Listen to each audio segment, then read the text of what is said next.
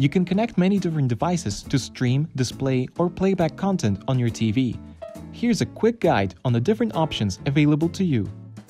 There are 3 easy ways to watch or display content from your PC to your TV. The first option is to connect via HDMI.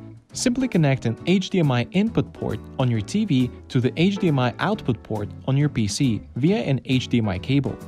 We recommend using a certified high-speed cable with the official HDMI logo on it. Then, using the TV remote control, select the appropriate HDMI input channel on your TV to display your PC screen.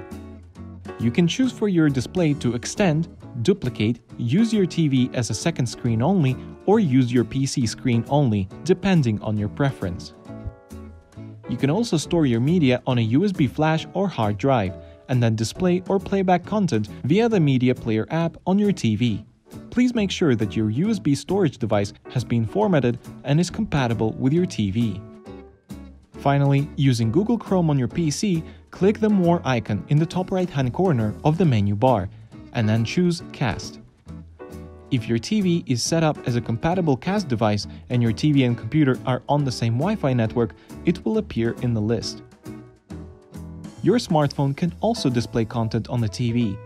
For Android TVs which have Chromecast built in and are connected to the internet, tap the Cast icon displayed in apps such as YouTube or in the Share With menu in the Album app.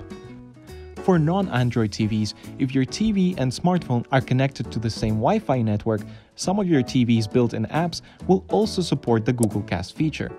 However, if you're not connected to the internet, you have 2 more options. You can either use Wi-Fi Direct to wirelessly connect your TV and smartphone to send photos and play videos, or you can use screen mirroring to mirror the display on your phone to your TV.